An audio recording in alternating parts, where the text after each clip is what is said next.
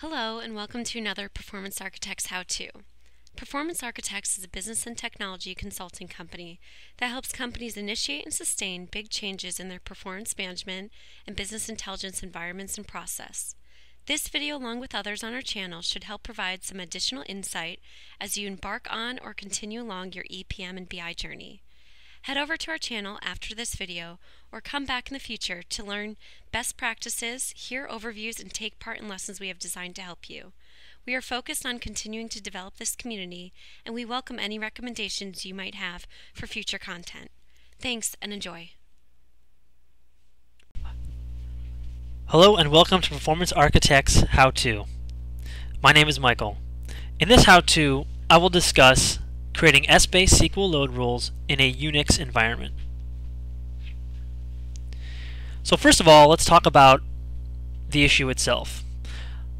The problem we often see at clients is I'd like to write Essbase load rules against a relational database to pull in things like hierarchies and data into my cube.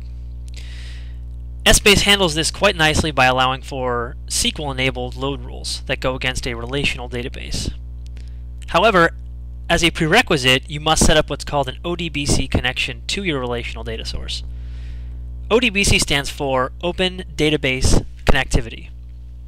And this is really a standardized mechanism to connect to all types of relational databases, including Oracle, SQL Server, and DB2.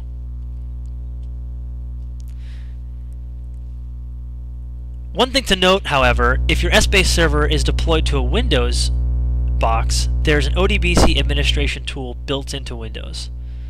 However, if your Essbase server is deployed to Unix, there is no out-of-the-box Odbc administrator tool.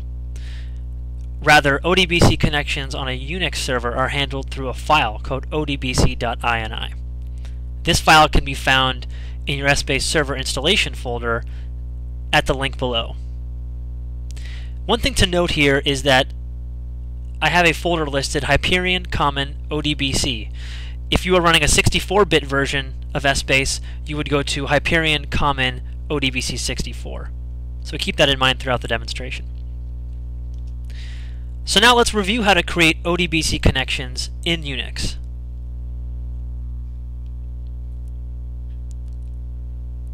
So first of all, I'm going to FTP into my Unix server, and I'm going to then go into my Hyperion installation folder, Common, Odbc, Marint 5.2. Now this folder is created upon installing Essbase in your environment. And as you can see, we have what's called an odbc.ini file residing in this folder. If we take a closer look at the odbc.ini file, we can see how it will relate to our data sources. First of all, when we open this file, we'll see what's known as a header and then the actual source definition. So if we start with the header, first of all, we're going to define a name for the Odbc connection. We'll call this my data source name. Then we'll define what type of database we're connecting to. For this example, we'll be connecting to an Oracle database, so we're going to use the DataDirect 5.2 Oracle Wire Protocol driver. You'll be able to see other examples of different types of database drivers in the out-of-the-box Odbc Ini file. Now we're going to define the connection properties for my data source name. The main things to note here are that you need to change things like host name, login ID, password, port number, and then add any service name or SID.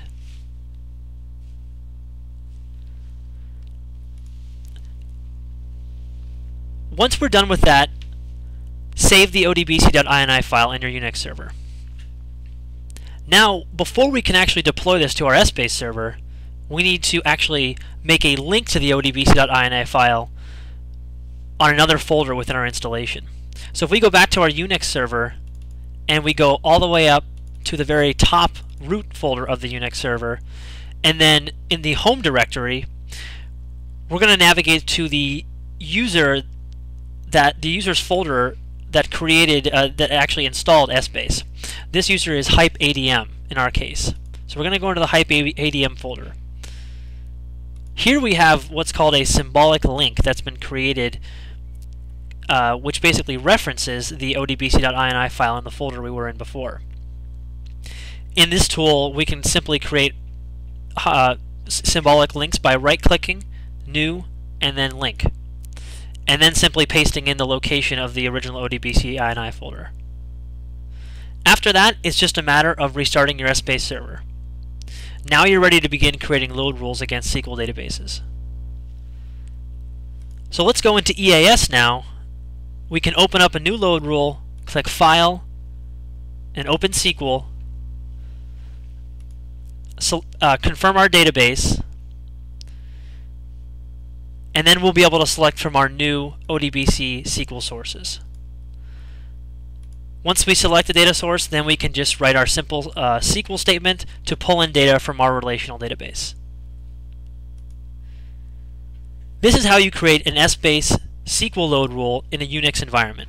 Thank you for joining, and please visit our Performance Architects How-To channel for other videos on enterprise performance management and business intelligence solutions.